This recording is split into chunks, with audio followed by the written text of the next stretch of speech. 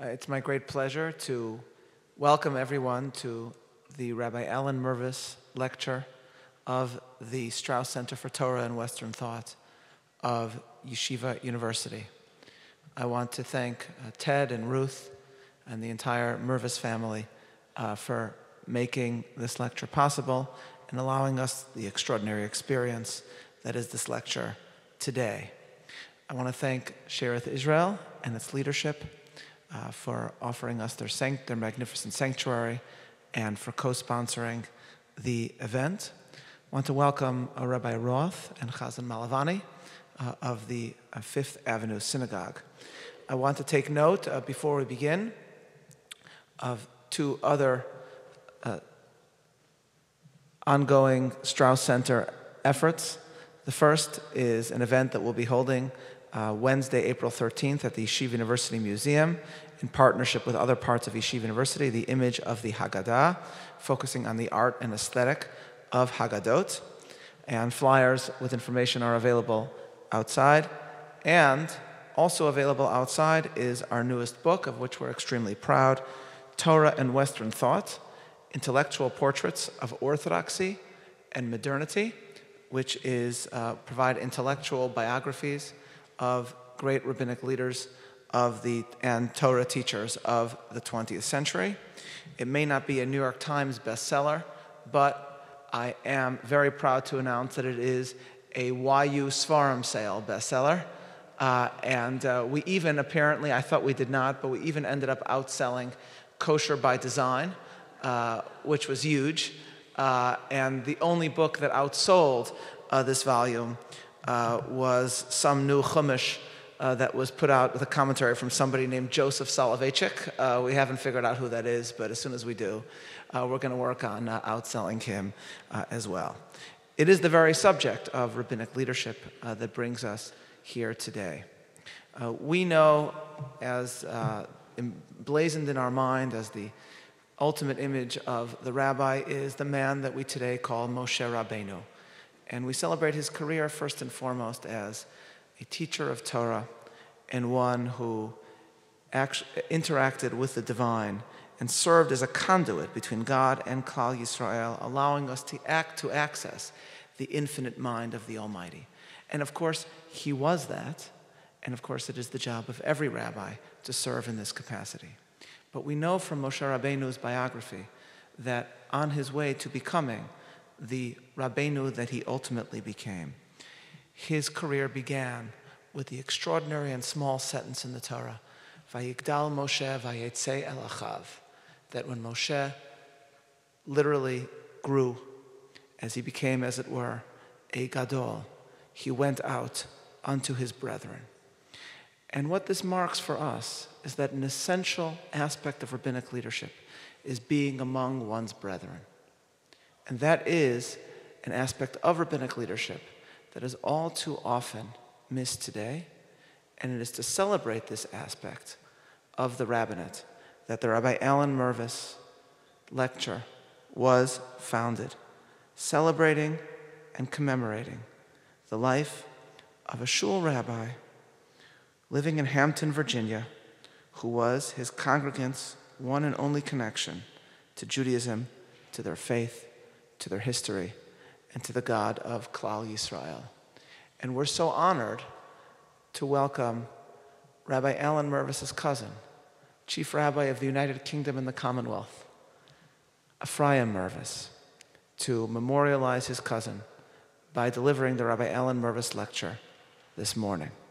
I now call upon Dr. David Mirvis to speak about his father and to introduce the Chief Rabbi.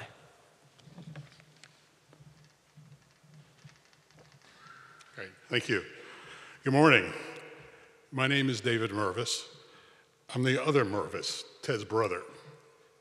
It is really a unique honor for me to be able to introduce not one, but two Rabbis Mirvis this morning. The first, of course, is Rabbi Ephraim Mirvis, the Chief Rabbi of the United Hebrew Congregations of the Commonwealth, who will address us shortly. His talk, as Rabbi Soloveitchik mentioned, is in memory of the second Rabbi Mirvis, Rabbi Allan Mirvis, our father. I also have to mention a third Rabbi Mirvis, Rabbi Lionel Mirvis. Rabbi Ephraim Mirvis' father. Actually, Lionel's Mirvis' father first made contact with our father. We always knew as children that we had relatives in South Africa but had no contact at all. And it was Lionel's father who first made contact. Lionel then continued the connection between our two parts of the family. And Rabbi Lionel Mirvis celebrated his 90th birthday last Friday. Mazel tov. Rabbi Allan Mirvis served as rabbi of Congregation B'nai Israel in Hampton for 32 years.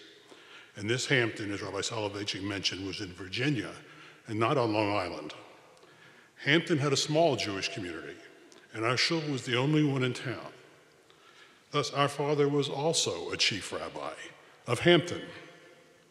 Few members of our shul were observant, but participating in a synagogue was very important to them.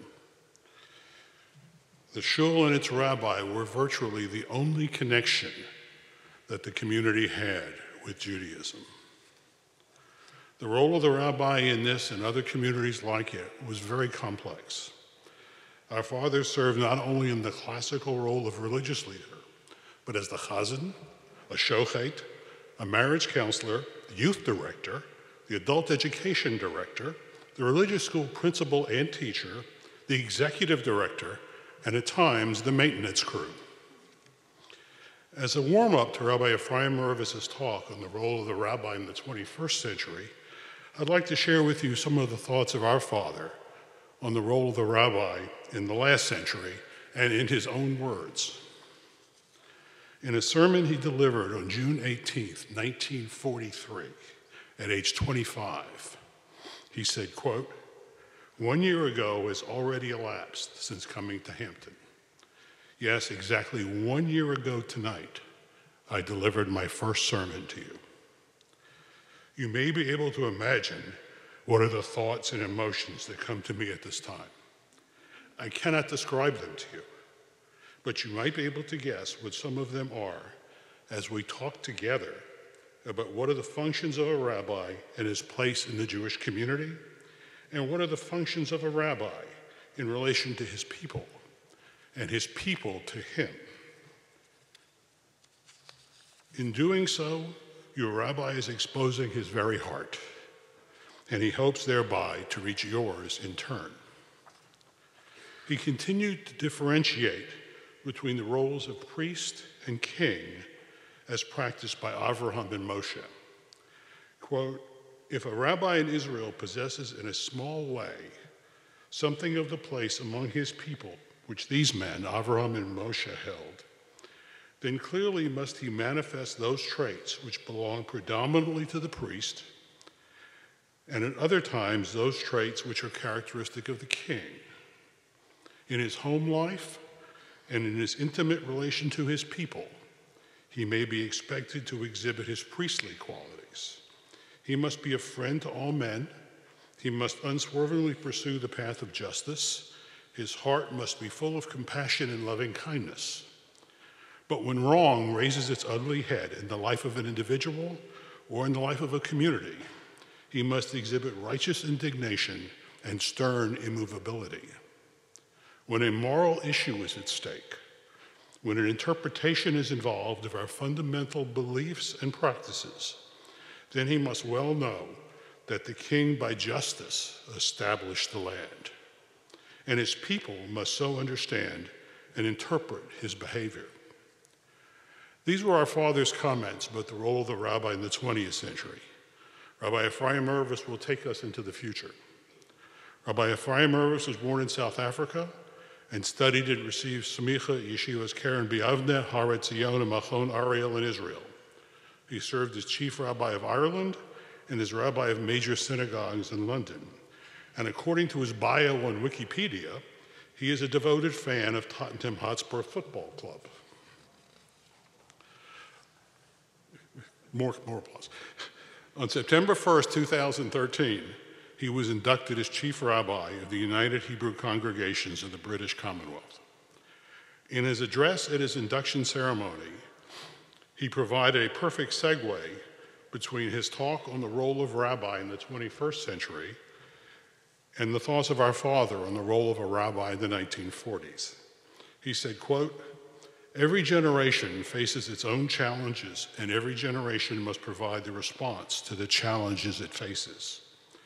With our minds turned to the past and our eyes firmly fixed on the future, rooted in our tradition and in touch with the world around us, governed by halacha, we must find the necessary tools to transform our challenges into opportunities as we hold on ever so tightly to our spiritual legacy, which passes through our hands en route to the generations to come." During his first 3 years of his chief rabbinate, Rabbi Mirvis has demonstrated his ability to meet these challenges. He has made difficult and at times contentious decisions on issues including, as only examples, intra-faith collaboration among branches of Judaism, interfaith relationships, and women's issues in Orthodoxy. At Rabbi Mirvis' induction ceremony, the outgoing chief rabbi, Rabbi Jonathan Sachs, concluded his address by noting that Rabbi Mirvis' initials are now CREM, Chief Rabbi Ephraim Mirvis, and concluded, quote, "He is assuredly creme de la creme." And finally, I will welcome my cousin, Rabbi Mirvis.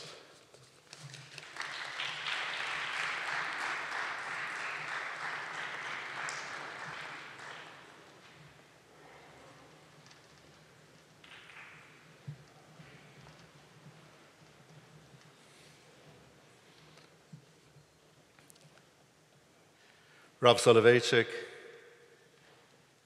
Ted and Ruthie, David and Linny, and members of the Mirvis family, members of the Strauss Center faculty, Rabbanim Nichbadim, ladies and gentlemen. Valerie and I are so delighted to be here today for this significant event. And I consider it an enormous privilege that I was invited to deliver the Rabbi Allan Mirvis lecture this year. Together with us from the UK, we have our son Noam, and also from the UK, my sister Lynette and brother-in-law Rabbi Vivian Silverman. Indeed, as David mentioned, as part of the South African branch of the Mirvis family, we were enormously excited when the discovery was made that we had real relatives in America, close relatives. And when we actually started to meet one another, we in South Africa became great fans of our American cousins. As David mentioned, my father, Rabbi Dr. Lionel Mirvis, celebrated his 90th birthday 2 days ago, and he developed a close relationship with his cousin, Rabbi Allan Mirvis, and despite being geographically detached from each other through correspondence and the odd meeting, they developed a very close and meaningful bond. In uncanny fashion, they looked alike, they spoke in a similar way, they had similar rabbinic careers. It's something just quite remarkable. And we're so pleased that now, down further generations, the relationship continues. And I was so enormously touched and moved when David and Linny and Ted and Ruthie came over for that memorable day on the 1st of September 2013 when I was installed into office as Chief Rabbi. It is therefore in this context such an enormous honor for me through this lecture to pay tribute to a truly outstanding spiritual leader, Rabbi Allan Mirvis, Zichrono Livracha. The Mishnah in Masechet Sotah, Perek Tet, Mishnah Tet Vav, describes the situation with regard to Be'ikvot Meshicha, when the footsteps of the Messiah can be seen, an era within which it is obvious that great things are about to happen. Simanim, signs are given. And one of the simanim is Pnei Hador Kifnei HaKelev. The appearance of that generation will be the appearance of a dog. What is meant by this cryptic teaching? The Kotzker Rebbe explains that the term Panei does not only mean appearance, it also means the leadership. And therefore, Pnei Hador, the leadership of that generation, Kifnei HaKelev, will have the appearance of a dog. And explained the Kotzker Rebbe. When a shepherd goes out to tend his flock, he takes with him a sheepdog. The role of the shepherd is to look after those sheep who are keen to graze, who want to drink, who will loyally stay together within the flock, together with their shepherd. The role of the sheepdog, however, is to stand on the periphery, to guarantee that all the sheep stay within the flock, and if a little shepsela starts to stray, then the sheepdog will run after it and try its best to bring it back.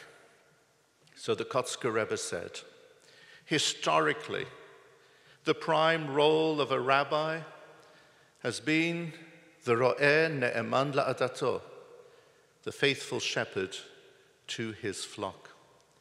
Rabbis within our rich and wonderful Jewish history have primarily concerned themselves with those who are devoted, those who are loyal, those who are thirsting for spiritual motivation, those who are hungry to partake of the Torah delights which are so bountiful.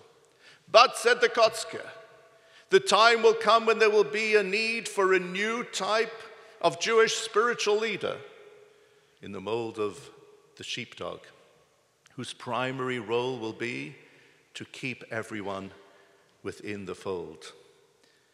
While the shepherd's dream is to create Rosh Yeshiva, the sheepdog's dream will be to ensure that Jewish people will have Jewish grandchildren. And indeed, in our time, we have seen that the sheepdog style of rabbi has come into existence within outreach movements, through kiruv opportunities being grasped, through Baalei Tshuva, yeshivot, and seminaries. We have a type of spiritual leader which exists primarily, if not exclusively, to guarantee that we stay within the fold. But I genuinely believe that the pulpit rabbi actually exists in our time to serve both roles. The outstanding pulpit rabbi of the 21st century must be a fusion of shepherd and sheepdog. Somebody who is there for those who are loyal, those who are dedicated, those who are learned, those who are frum, and somebody who is equally there for those whom he doesn't see. But somehow or other, they happen to be there. And he reaches out to them, and he tries to bring them back into the fold. We need not leave it to kiruv organizations which are outstanding to deal with the whole area of maintaining the Yiddishkeit of Jews around the world. The most successful people are those who within established shuls are able to delight both those who are dedicated and to bring in those who are not yet committed.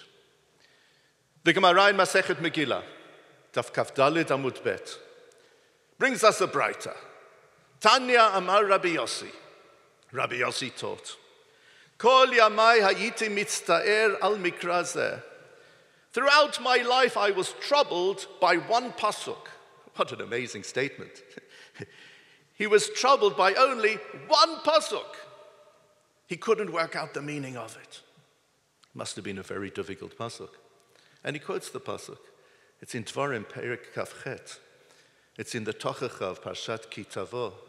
And it reads, V'hayita memashesh b'tzaorayim kasher yimashesh hayiver ba'afela. In deeply desperate times, you will grope around in the middle of the day, in the same way as a blind man gropes around in the middle of the night. Amar, so Rabbi Yossi asked and he said, what difference does it make to the blind person, whether it is day or night? We're told this is a curse. You will grope around at noon in the way that a blind man gropes around in the middle of the night. But nebuch, for a blind person, it's nighttime 24 hours a day. So Rabbi Yossi said, something once happened. And through this occurrence, I worked it out.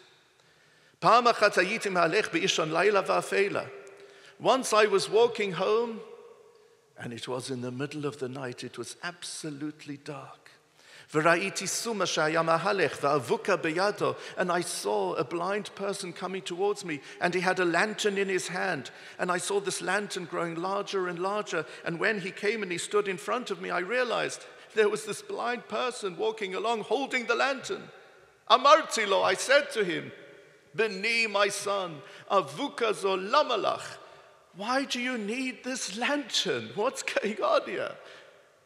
Amar li, so he replied to me and he said, Kozman she'avuka beyadi.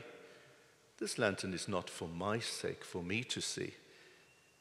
Because as long as the lantern is in my hands, B'nei Adam ro'im oti, u'metzilin oti, min ha'pchatin, min ha'kotzin, min ha'barkanim. This is for other people to notice that I am here. And if they see that I am here, they can help me. Not to walk on thorns, not to fall into pits, not to trip over branches.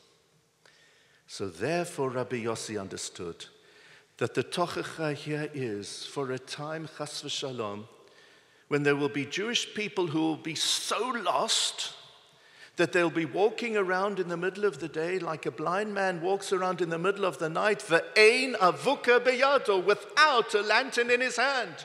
He will be lost and he won't be able to be seen.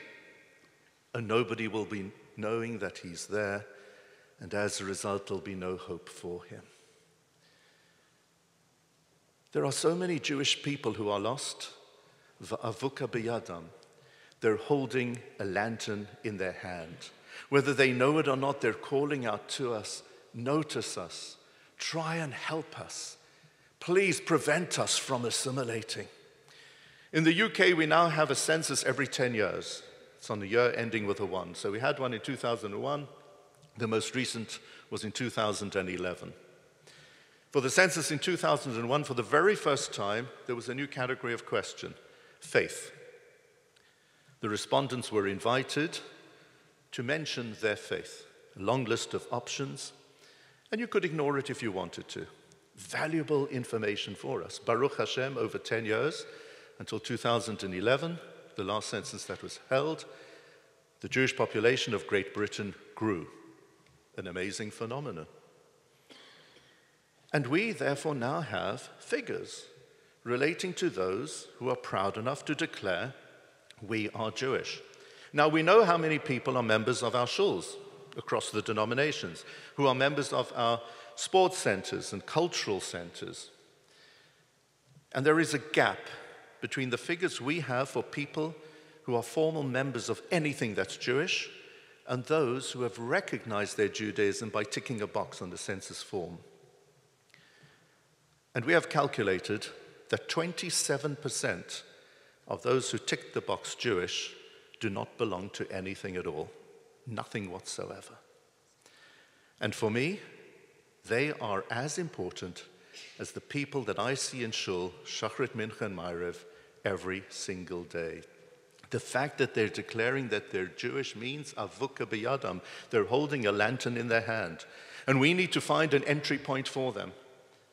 Sometimes the entry point can be because they're standing on security duty, not inside our shuls, but outside it. Sometimes it's through a connection with Medinat Yisrael. Sometimes it's a connection through anti-Semitism and the visiting of Holocaust centers and sites. Sometimes it's through Jewish sports clubs, Maccabi activities. Whatever it is, there are entry points, and we need to create additional entry points to respond to the fact that they're holding out that lantern, they're declaring we're Jewish, in order that we can encourage them to engage with their roots and to become more meaningfully Jewish through the membership of a Jewish organization, so that they can play their role to guarantee that 10 or 20 or 30 years later, members of their family will still tick that box, that they are Jewish. At the Seder table, we will recite the words, Keneged Arba'a Banim Dibra Torah. The Torah addresses itself to 4 types of Jewish children, and the correct translation of Arba Banim is not 4 sons, it's 4 children. When the Torah says, Banim atem l'Hashem Elokechem, you are children unto the Lord your God, we recognize that word ben sometimes is a son and sometimes it's a child. So I must tell you, all the translations of Arba Banim, the 4 sons, and all those caricatures and diagrams in all of your Haggadahs, they are wrong.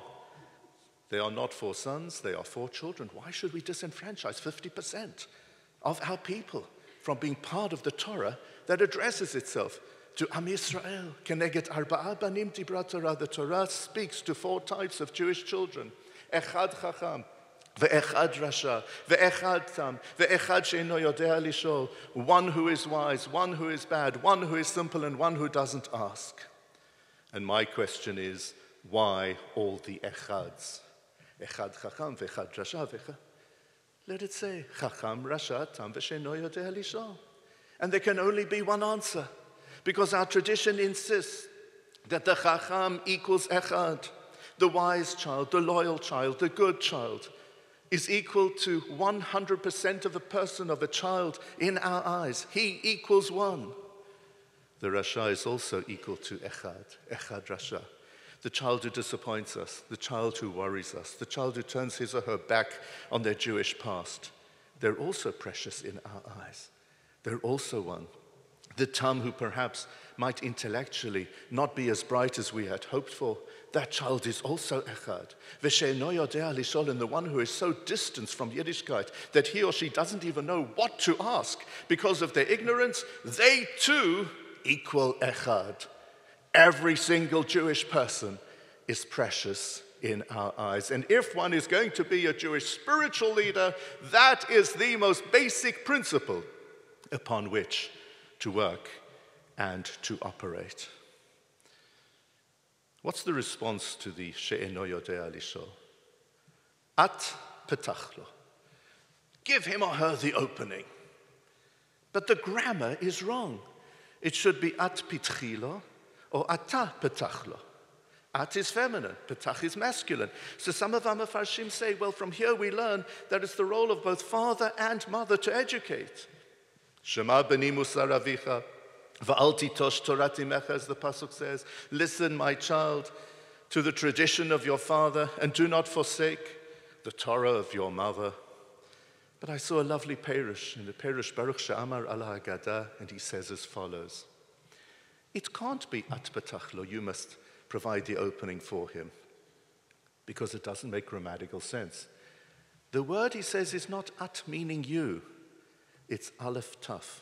From aleph to taf, petach lo. Give him or her everything, from A to Z, aleph to taf. Don't presume that because the person is unknown to us, or because they're ignorant, or because they haven't learned for so many years, so we can give a half-hearted approach to such yidden. On the contrary, every Akiva can become a true Rabbi Akiva. At petach lo. We need to give the She'eno Yodea Lishol as much attention and importance as we provide for the Chacham in our midst. Notice that the way in which we define our children is according to what they say, how they communicate. Chacham mahu omer. What does the Chacham say? Rasha mahu omer. Tam mahu omer. And the She'eno Yodea Lishol, hu lo omer. He doesn't say anything. And he's defined by somebody who doesn't even ask. We test who the real person is according to what that person says, how that person communicates. And if that's the case with regard to everyone within Klal Yisrael, how much more so is it the case with regard to our Rabbanim? We test our Rabbanim. We determine how well they are performing according to their skills of communication.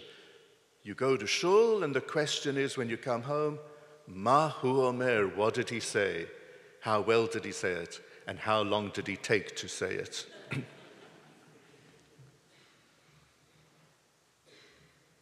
So if that is the case, let's look at the art of communication as it is presented to us in Chumash. And you will find that there are 6 key terms used for how we communicate, each one of critical importance to the Rav. The first two are the best known to us, Dibur and Amira, speaking and saying. HaKadosh Baruch Hu, time and time again, says to Moshe Rabbeinu, Daber el b'nei Yisrael ve'amarta elehem. Speak to the children of Israel and say to them. So what's the difference between Dibur and Amira? Speaking and saying. Chazal tell us that Dibur is the formal speech. Indeed, Dalet, Bet, Resh, they're harsh letters. There is gravity, strength associated with Dibur. That's the authoritative statement of the leader, to be medaber, to pasken halacha, to give direction, to deliver that address, to be the authority. Amira is something very different. It's conversation. To be omer means, and indeed it has a soft touch to it, aleph mem resh, it means have a chat. So therefore Hashem is saying to Moshe Rabbeinu, Daberu b'nei Yisrael v'amarta elehem, if you're going to be a successful Rav, first of all you have to be good at the dibur, the formal, authoritative pronouncement, and you also have to have the art of Amira. How to have a conversation with people. How are things going? How is business? Look at the kind of a weather we're having this morning. 4 seasons in one morning, isn't it amazing? That's what everybody's talking about. So the Rav should chat about that as well. Politics and sport. He needs to be a man of the people. Dibur and Amira. And that's the way HaKadosh Baruch Hu himself addressed Moshe. Vayadaber Hashem el Moshe lemor. Dibur and Amira from Hashem. And Moshe was asked to emulate that. And so too through the ages. To be like Moshe Rabbeinu, to be an outstanding Rav, you need to be a man of the people, and at the same time, a halachic authority, a spiritual leader of gravitas in their midst. The third term is tzivoy, to command. There was a time when within our midst we had a lot of that. People were guided through force, through emphasis, through commands, through instructions. In the 21st century, I do not recommend that. Instead, one should lead, wherever possible, through influence. With ahava, not yira. Bring people to follow what you're saying, not because they fear the repercussions if they refuse, but because they love the connotation of what you're talking about. Bring them there because they realize that if they don't come, they'll be seriously missing out on something. Influence them, guide them. And indeed, we find that in the very last mitzvah presented in the Torah, mitzvah Taryag, mitzvah number 613, what is it? Ve'ata kitvu lachem et hashira azot v'lamda et bnei Yisrael sima b'fihem. It's a mitzvah to write a Sefer Torah. It's called a Shirah. The Torah is all about song, it's melody. Leading a Torah true way of life provides one with happiness and joy. Sima b'fihem, says the Torah. Place the Torah in their mouths. That's the role of the mechanech, of the Rav, the teacher, the spiritual leader. And Rav Dezle in his Sefer Michtav Me'Eliyahu asks, surely the Torah should have told us, place it in their hearts, place it in their minds. But why Sima b'fihem, place Torah in their mouths? And Rav Dezler answers by saying, the example here is from the way in which one feeds a child. So if you have an infant and you've got a problem, the kid is, davka, doesn't want to eat. So you play a little game, you put the food in a spoon and you make it into a helicopter and you go zoom all around and eventually come close to the kid's mouth, he'll open his mouth and you put it inside. That's as far as you can go, sima b'fihem. If after that you try to push the food down his throat, he's going to reject it. And so too with Torah.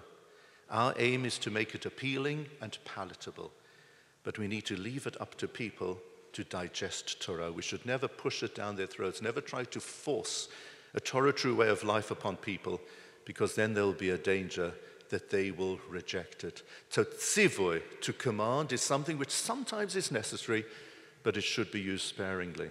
The fourth term is lahodia, to make known. Lahodia livnei adam gvurotav, as far as HaKadosh Baruch Hu is concerned. And to be modia means to pass information from one person to another. But to be modia does not necessarily involve any emotional experience through the passing over of that information. Merely it could be from the notebook of the lecturer to the notebook of the student. That is modia. But the last two terms, I believe, are the most significant in general and truly the most significant as far as the Rav is concerned. The last two terms for communication are lesaper and lehagid. And both of them are the very essence of the Pesach Seder experience. Lesaper, sipur yetziat Mitzrayim, to relate the story, to tell the story. The word in Hebrew for story, sipur, comes from the term sapir, sapphire stone. The sapphire was on the breastplate of the Kohen Gadol in the temple. Sapphire sparkles, it dazzles. And so too, the story takes drab facts and it makes them sparkle in your eyes. It brings something alive. And it's also important how long the story is. And that is why lispor, to count, comes from the same root. We need to count our words to convey that information in a responsible way. And I'd like to suggest that perhaps this is the same reason why from the same root of samach pei resh, we have sapar, a saparit, a barber or a hairdresser. What have they got to do with the story and with counting? You know, in English you've got counting and recounting. It's the same thing. You see, as far as the barber is concerned, he needs to have it according to the right length. That's the test of how good the barber is. Style is important, but most important of all is length. And so too with regard to the sipur. There are different styles of telling the story, but length is crucially important. So we need to engage in sipur. We need to excite people. We need to make our Yiddishkeit relevant. Today we are competing with the most sophisticated methods that are available to impart communication more than at any other time in the history of this world. And we therefore need to use the most sophisticated methods to impart our Yiddishkeit, to make it sparkle. And finally, lahagid. Lahagid, to tell. It comes from the root neged, which means to face. The nagid is the leader, because the nagid faces the people, neged ha'am, in order to demonstrate to them how to do something. Ultimately, a great leader is not only somebody who teaches in a formal capacity, but who by example sets the tone for others, because they see how he conducts his life. That is the true nagid, the one engaged in magid. And that's exactly what we do at our Seder table. That's what magid, the essence, the most important, crucial part of Seder proceedings is. Where the leader of the Seder demonstrates in an audiovisual fashion, through what he raises, through what he talks about, through what people taste, and through what people do. This is how you do it. Follow my lead.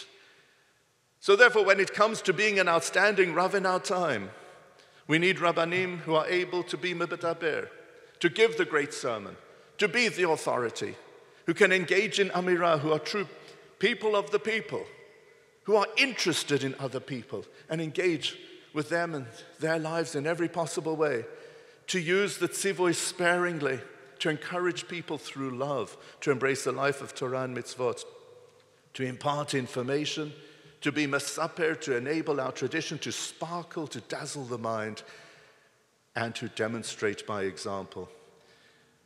And through speaking about the role of the Rav, the rabbi of the 21st century, we must include the Rabbanit, the Rebbitzin, the rabbi's wife, a most crucial partner in everything that he does.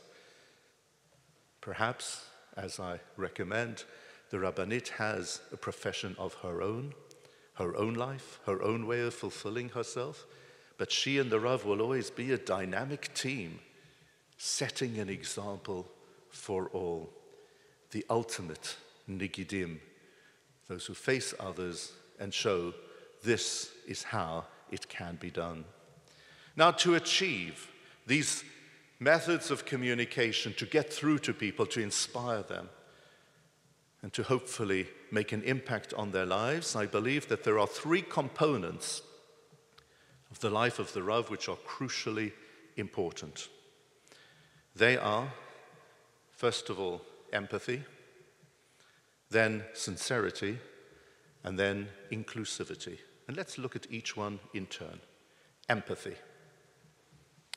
Every year, on Pesach morning, after the Seder, when I come into Shul and I say Good Yontif v'Chag Sameach, I then notice the first two questions that everybody asks. So what are the first questions you are asked?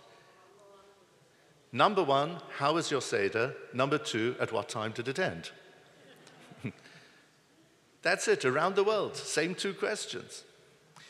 And I think that there is a perception out there that the later your Seder ends, the more frum you are.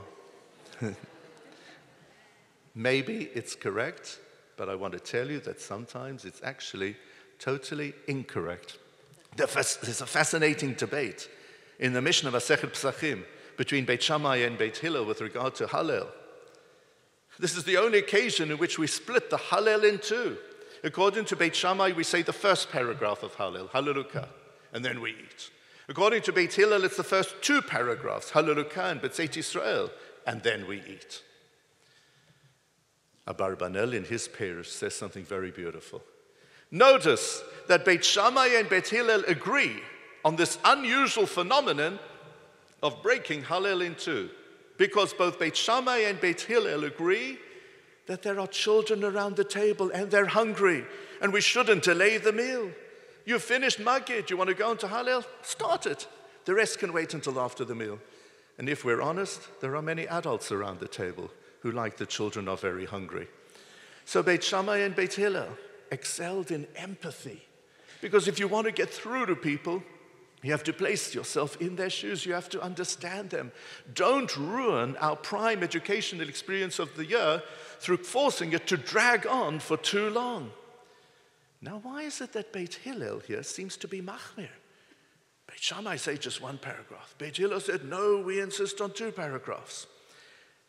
What is the second paragraph? B'tzeit Yisrael miMitzrayim. It's all about the Exodus.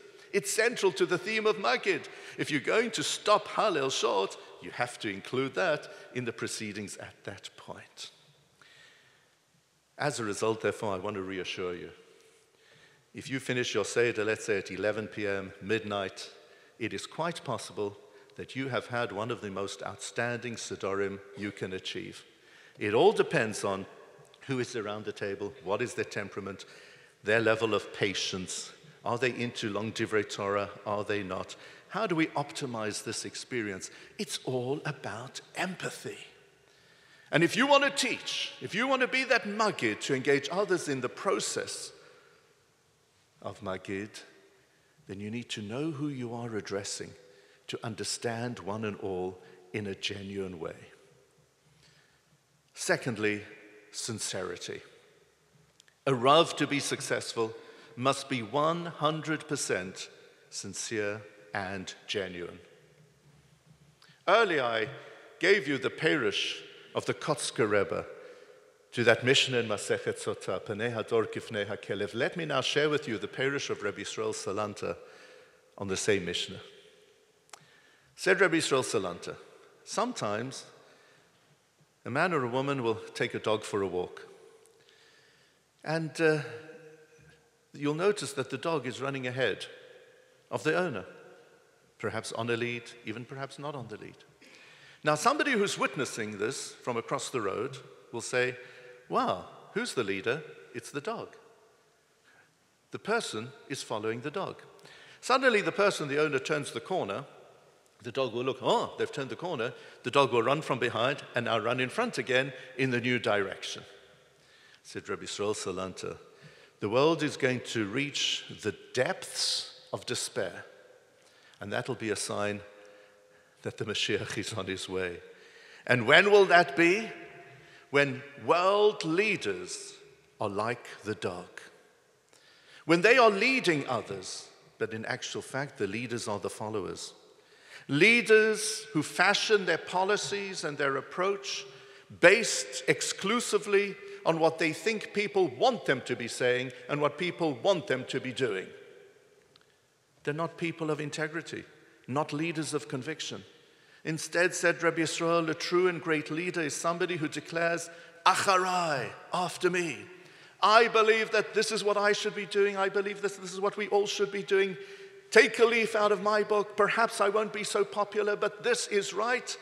And I won't break my principles, even if it might mean that I could lose the odd election. That is a true leader. In our benching, we quote the pasuk, "V'nimtza chen v'zeichel tov b'nei Elokim v'adam." Let us find grace and favor in the eyes of God and people, in that order. That's how the Rav should be. That's how we should all be. When it comes to popularity, the most important thing of all is that HaKadosh Baruch Hu should like us and what we're doing. V'nimtza chen b'nei Elokim, and after that, v'adam. Ultimately, a Rav must be able to look at himself in the mirror every night before he goes to sleep and to say, every decision I made, every policy I adopted, every statement I gave, it was the right thing. And when you know that what you've done has been right, even though it might have been controversial, even though you might have lost support from this side or that side, you'll be able to live with yourself and you'll be proud of what you are about. And that's what we need, conviction leadership. People who fashion their outlook according to what they believe is truly correct. At the end of Megillat Esther, which we read just 2 weeks ago, the concluding pasuk includes 5 accolades to Mordechai HaYehudi, one of which was V'ratzui l'rov echav. He was found to be favorable in the minds of the majority of his brethren. That's a great compliment. Most people liked him. That's the best that a great leader can hope for. Because Rabbi Yisrael Salanta said, if you're a leader and everybody loves you, you're not a leader. And if you're a leader and nobody loves you, you're not a match. Ultimately, if you're going to properly lead here and there, you're going to disappoint people. Not that you want to disappoint, not that you like disappointing. But how can you issue a proper psak halacha? How can you adjudicate between two parties? How can you be true and loyal to Torah tradition when people are trying to drag you in this direction and in that? Ultimately, hopefully, most people will like what you say. And even those who don't like what you say, hopefully they will respect your sincerity because they know that you're trying to do what is true and correct. Finally, in addition to empathy and sincerity, a great Rav must strive to achieve inclusivity. Yesterday in Shul, we read in Parshat Shmini a list of the birds which, according to Torah law, are treif. When it comes to animals, we have 2 simanim. Fish, 2 simanim. But with regard to birds, we're given the list of those which we cannot eat. And one of the birds on the list is called HaChasidah, the stork. Isn't that an incredible name? The Chasidah, the one which engages in chesed, the kind-hearted creature. What a wonderful term to be used. But then why is it treif? What's wrong with a Chasidah who engages in chesed? The Chidushei Harim, the founder of Gerech Hasidus, explained as follows. He said, we know that from the Ramban, all those birds on that list of treif birds, they're birds of prey. They have a natural cruel streak. The Chasidah, he says, is kind-hearted to birds of its own feather, but towards other birds and creatures, it acts with cruelty and disdain. Therefore, within its own circle, it's kind-hearted, it's a Chasidah, it engages with chesed, it's very kosher. But outside of its circle, it's treif. And that's why we don't eat the Chasidah. And what a strong and profound message that is for us all. Don't we see in so many circles people who are totally committed to their own closed circle, their own grouping, their own type, their own group. And with regard to others, they outwardly and proudly reject them and act towards them with disdain. We find it within the Jewish world. We find it between the Jewish world and outside of the Jewish world. Perhaps there's a lot of chesed there, but that way of life is treif. It's not a kosher form of existence. The true Rav is one who promotes Ahavat Yisrael, who's a champion of genuine, natural love between all Jews, and is also somebody who's a champion of natural affection between Jewish people and every person created in the image of God who exists in this world. It's not for us to lead a Hasidah-styled existence. In his introduction, Rav Soloveitchik referred to Moshe Rabbeinu as our prime rabbinic role model. And indeed, we find in Shmot Perek Bet, the second chapter of Exodus, where there is an introduction to Moshe at a time when he was growing up, we find there the qualities that are mentioned through which HaKadosh Baruch Hu recognized, here we have the makings of the world's greatest leader. So let's have a look at that chapter, Shmot Perek Bet. And indeed, very briefly, we will see that Moshe excelled in the gift of empathy. He was one who was totally sincere, and he was also absolutely inclusive. Shmot Perek Bet commences with a pasuk. Vayelech ish mi beit Levi vayikach et bat Levi vatar haisha vateled bein. And a man from the house of Levi went, and he took to wife a woman from the house of Levi, and she conceived, she gave birth to a son. Isn't that amazing? This is the ultimate birth announcement. We know the names of all of them. Amram Yocheved, and at birth, at his Brit Milah, Moshe Rabbeinu was given the name of Tuvia.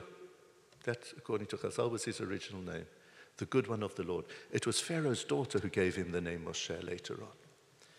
So we know the names. This is Sefer Shmot, book of names. And here's the ultimate birth announcement. A man married a woman and they had a son. Where are their names? And you know their names are of incredible significance. I heard a beautiful Dvar Torah from Rabbi Shlomo Riskin about the names Amram and Yocheved. Amram was a child who was born at a time of great Jewish persecution. His parents wanted to impart a message to him saying, Amram, you are part of a nation that is elevated. Others might trample on us as if we are vermin, as if we are dirt, as if we are second-class citizens, but you should always know, Amram, you're part of a nation that has dignity, that should hold its head high. What an incredible name. Yocheved, Lord of honor.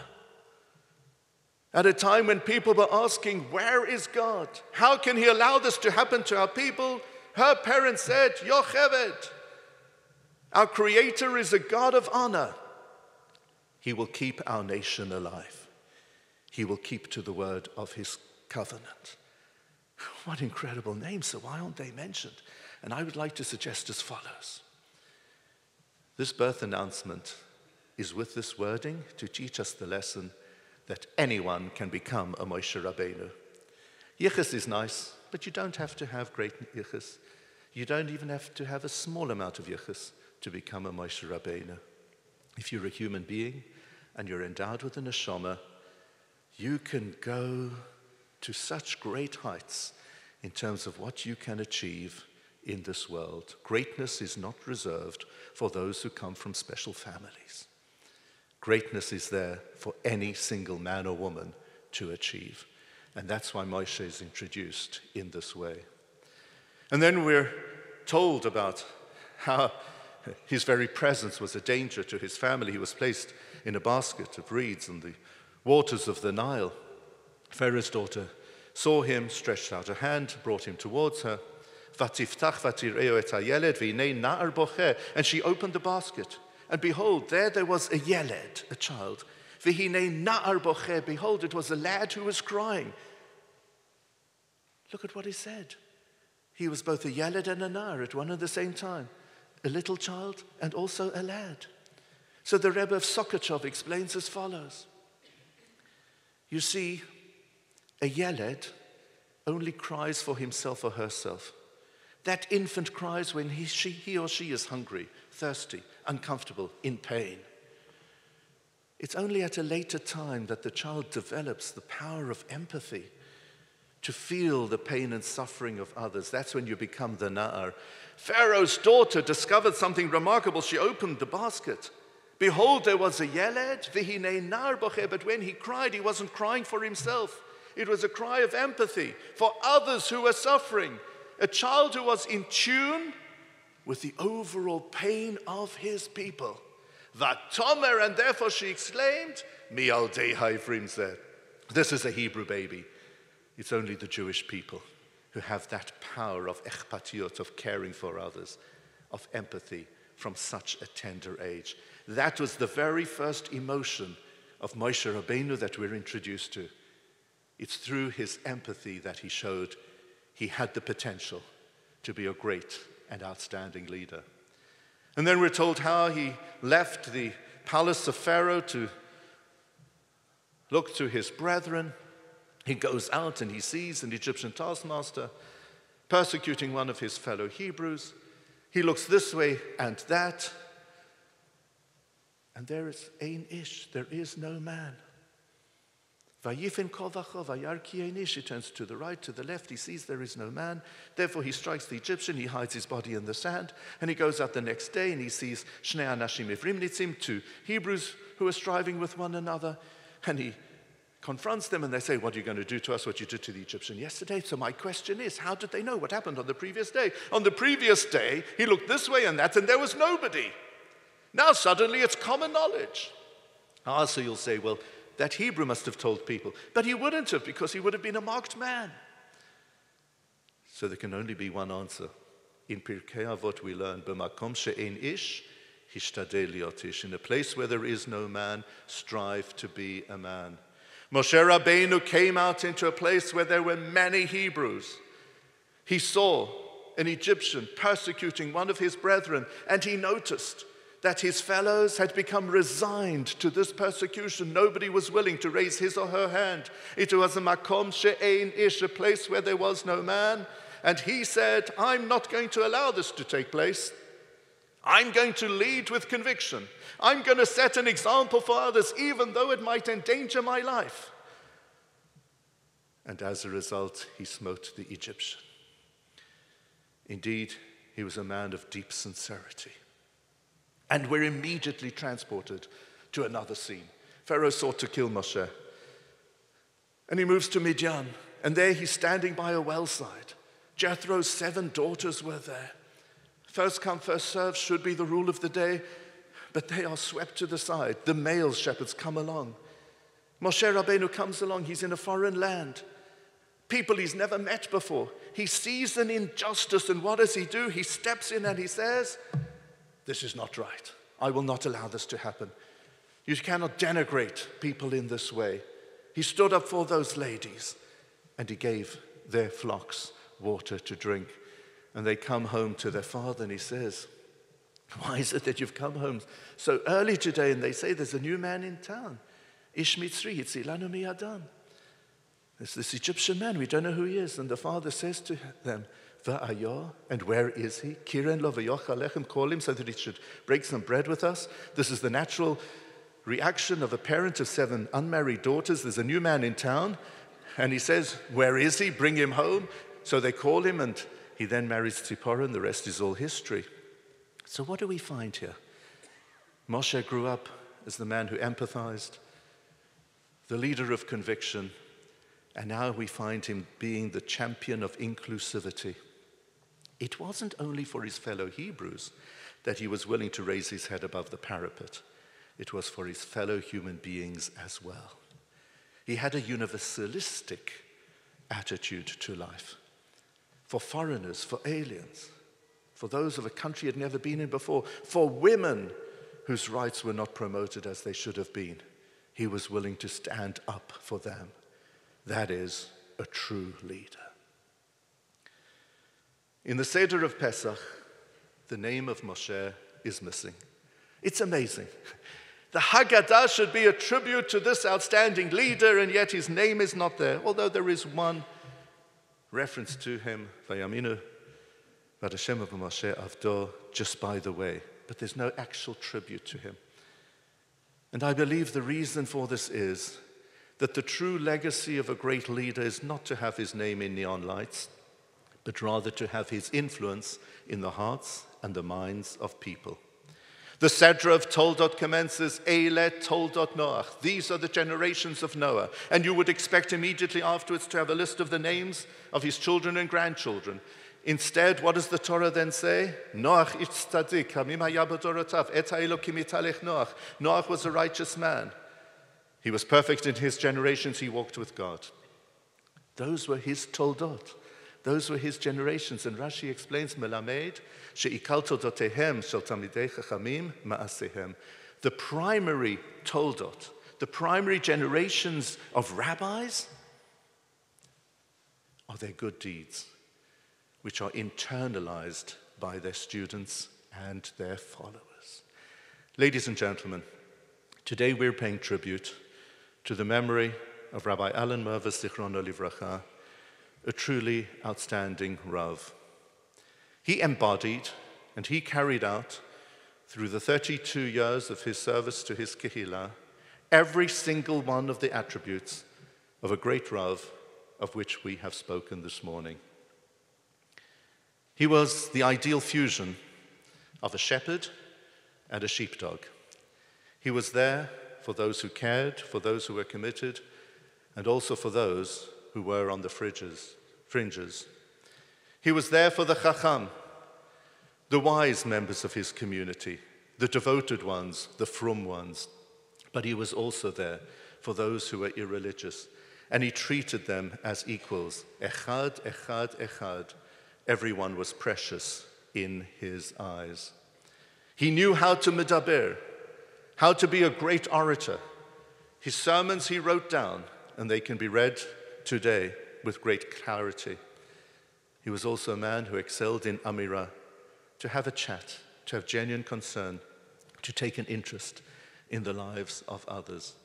He was a person who sought to influence rather than to impose Jewish tradition on others. He would be misaper, who would dazzle others through the sparkle of Jewish life, and he was there as the Nagid to demonstrate by personal example how it all should be done. He was a person who was charged with much empathy for others.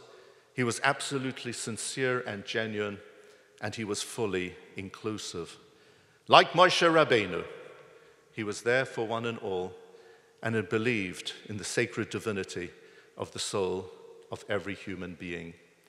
Today we're having this lecture to his memory, but in truth, his legacy is in the hearts and the minds of so many people around the world, and through them, so many people in subsequent generations who will continue to be influenced by this outstanding Rav. A great role model for us all. And even though he lived and practiced in the previous century, his style and his ways will indeed set an example for all Rabbanim, all Mechanchim in the 21st century. It's been my privilege to present this lecture in his memory. To his Zichro Baruch, may the memory of this outstanding man be for an everlasting blessing. V'chein yiratzon v'nomar. Amen.